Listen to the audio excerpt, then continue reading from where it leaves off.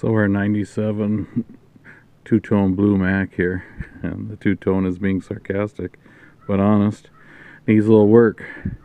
Don't even start me on why that's a different color. We had that fixed and repainted, and any kind of paint man would not have allowed himself to paint it that color instead of the royal blue. Anyway, I'm not going to get into that, but the old girl, she needs some work. I'm going to tear into that. Well, you can even see, the clear coat has faded on it, or failed on it.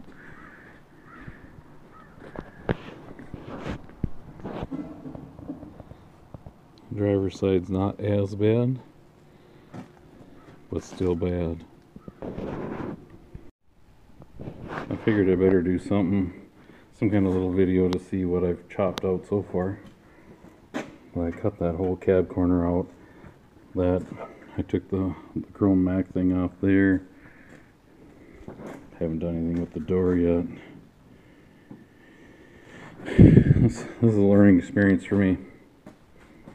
Haven't done much body work in my life. That's my pattern, or the piece of metal I want to cut for underneath the door. That piece right there. So I made this piece of sheet metal and kind of tried to match the corner. Something like that. Let's see if I can weld that in there.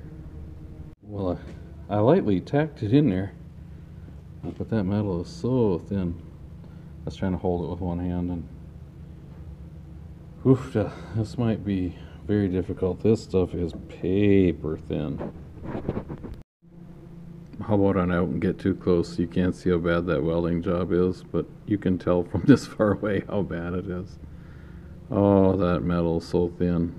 I just trying to hit a little bit, stop. Just half-second welds. It's ugly, but it's fairly strong. Time to pretty it up a little. Well, I did a little grinding on it. It's so paper thin, I'm just blowing holes, so I didn't even bother. I started into the door. Cut that out. I'm going to cut a bunch of this off. I'm just using a little cutoff wheel.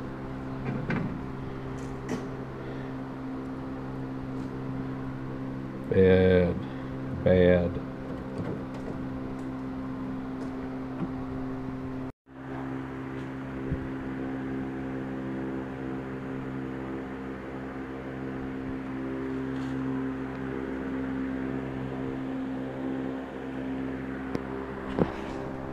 So I vice gripped a piece of metal up here. I'm going to try and make the pattern. See what I can do.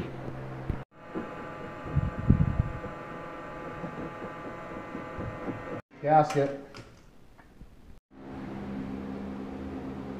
Taking the hood latch off.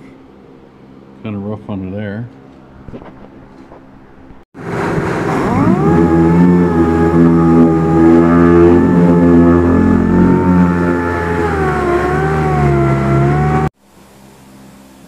These are all chunks of paint missing here. And across there. I'm gonna have to sand that all off. I don't think there's any turning back now. The air compressor's getting a workout. Oh, you pretty much just got this side done. Except for this stubborn spot. That silver doesn't like to come off, apparently. Spiff took off the visor.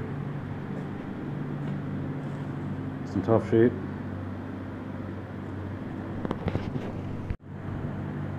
We're gonna have to move this headache rack back, and to do that we're gonna have to deal with some hoses. Hopefully we can slide it back a little bit. I don't know if you can see up underneath the window right there. We're gonna have to get that fixed.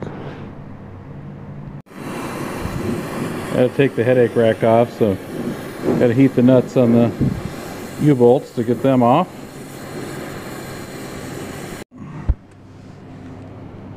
Can you see that? Full of grease and oil. That's the other U-bolt I have to take off to get at this headache rack. Oh, yuck. Got the headache rack loose. Now we're gonna have to slide it back. Had to heat every single U-bolt on it. Rotten thing. Yeah, we were able to slide it back. We had to take off that. Now we can get at this. We're gonna have to fix that rust.